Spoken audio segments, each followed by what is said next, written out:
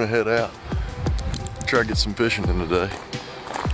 It's supposed to be nice. So the rain's finally stopped for a little while anyway. It's 70 degrees today. It's supposed to be really nice. Water temperature's been in the mid-50s. We've had 2 days of rain and the temperature's been in the 70s, so that water temperature should have jumped quite a bit today. It's getting to be the right time.